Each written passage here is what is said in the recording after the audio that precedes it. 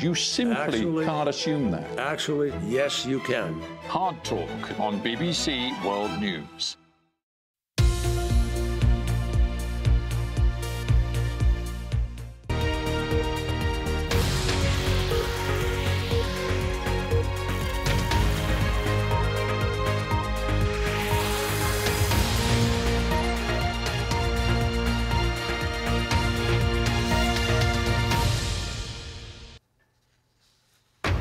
This is BBC News. I'm David Willis. Our top stories.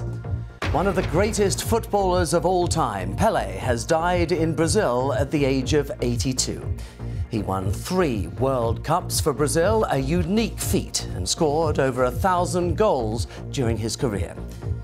Tributes from the world's top players, politicians and pundits have flooded in, describing Pelé as the magician, the inspiration and the greatest player of all time.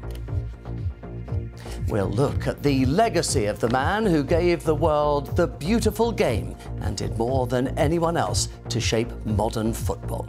Also ahead, Ukrainian officials say a fresh barrage of Russian missile strikes has inflicted significant damage to the national power grid. And the British fashion designer Vivienne Westwood, a key figure in the rebellious punk movement of the 1970s, has died in London.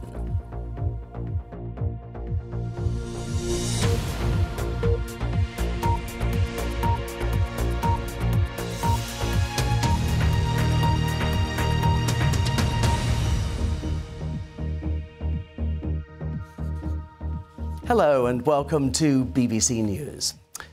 We begin with the news of the death of Pelé, widely regarded as the greatest person ever to play what he himself described as the beautiful game. He passed away in hospital in Sao Paulo, surrounded by his family, at the age of 82, having suffered from cancer.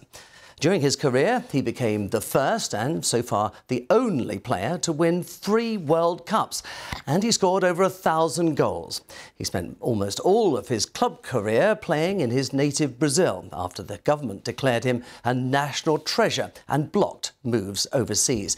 But he was also a key part in the short-lived North American Soccer League, playing for the New York Cosmos.